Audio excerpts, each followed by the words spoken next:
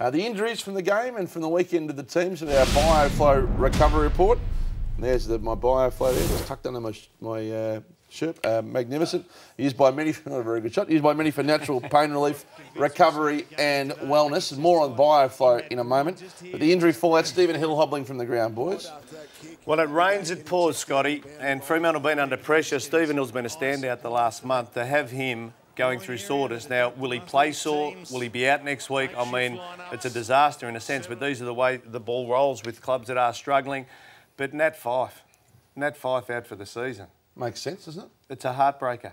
It's a heartbreak. We all love watching Nat Fyfe. Come on. We do. And he's out for the season. Yep. How come he's out for the season? Well, he's got a broken leg. Yeah, but will it get fixed? And why did it break? Why didn't Nat Fyfe break his leg? You're not happy about him going back on the ground. I said on the show in that final last year, he shouldn't have went back on the ground, and I said he shouldn't have played.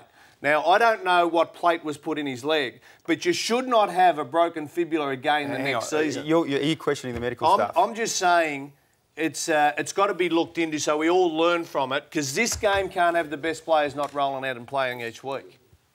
I agree with you. Like, well, I don't necessarily agree about coming back on the ground, but we agree we want him back playing. But what's happened? Like I suspect that he could play again this year. They've just decided that they parked him. They parked him. He's probably, you know, the medical staff have probably said you're going to be right by round 18, and they just said we're going to put you away at the moment. We'll bring you back next year. Look, as a lover of footy and all the Fremantle supporters, why did this happen?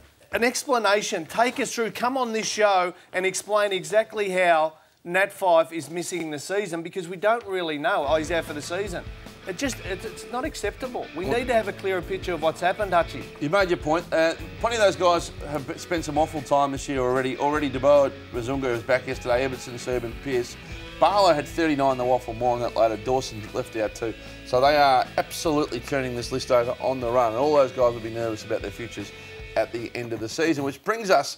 I'll tell you about Nick Riewoldt. He does wear the Bioflow. He does. Yeah, he uses the Bioflow. You'll always see Nick. I got one here. Yeah. How am I looking? Magnificent. See, that's what happened. I was ugly before I started wearing it. No, but Nick has always worn one of these. You know that. There you go. We've all got it. Very quickly, right, before we head to the break, you mentioned Bioflow. Matt Prittis is aware of Bioflow. And recently we sent he and Mark Lacroix down to Hammersley Golf Course for a club shootout, a golf shootout with a twist, to see whether Matt's secret Bioflow weapon could prove the difference. And this all comes to you for Bioflow, the leading magnetherapy company for over 20 years. G'day guys, Matt Prittis here from the West Coast Eagles. Today I'm lucky enough to have Mark Lacroix with me. He's probably one of our most all-round sportsmen. Today he's going to give me some of his tips with golf, which I need a lot of help. Oh.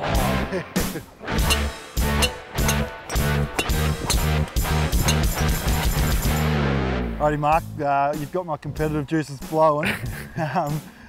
You've given me the tips. Now we're going to have a little competition. We'll go longest drive and closest to the pin. So, what do we got on it? Coffees? Coffees. Lunch tomorrow? Good. Lunch. Let's do lunch. All right.